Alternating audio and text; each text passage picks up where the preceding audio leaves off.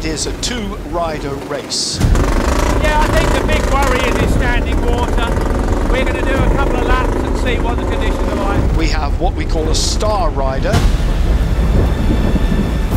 Then he's teamed up with another rider who is either the owner of the bike or maybe the entrant. I have no idea until I get out there, but to be quite honest, I'm not really looking forward to it, but I will be smiling.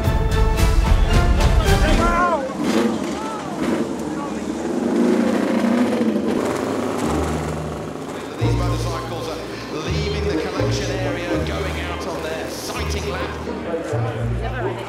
I know, I've never finished a league race. I don't want to get to start though.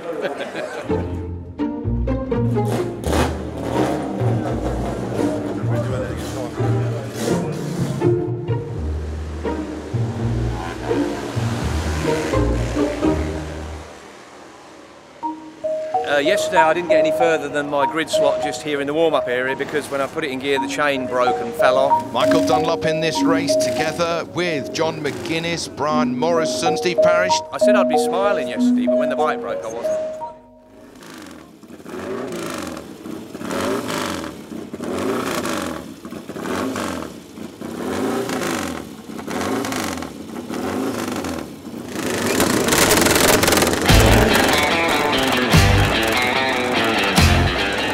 Look at the heat haze, look at the atmosphere, look at the different colours.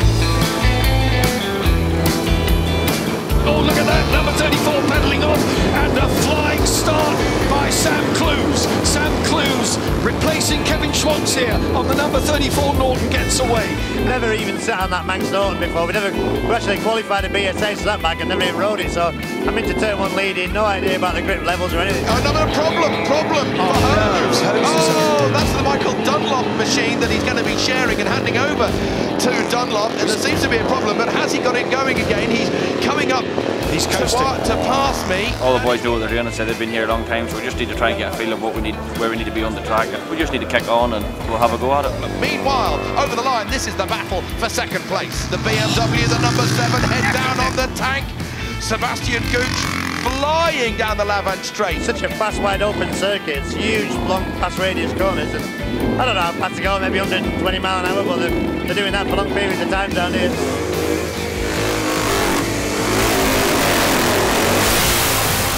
There is John McGuinness. He must still be leading the race. He must. He had an enormous advantage before he came into the pits to give the motorcycle over to John.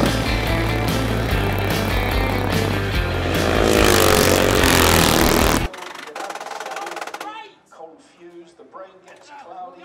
It's a really desperate.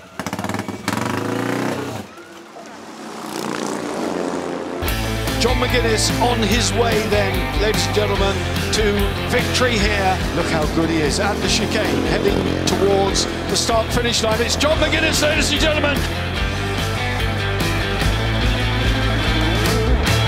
Yeah, that was brilliant. What an afternoon's riding there in the sun in beautiful conditions. I really enjoyed it. You know, it was a bit slippery yesterday, but you know, this lovely little bike to ride. Fred Walmsley and his lad prepared this bike for me. It's a winning bike, and I so enjoyed it. You know, it's been a long time coming for me to get this meeting, but it's on my diary next year already. I think definitely come back.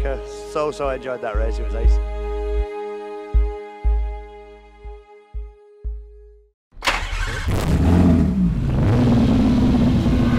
I mean, I've been insulted by Alan Menu.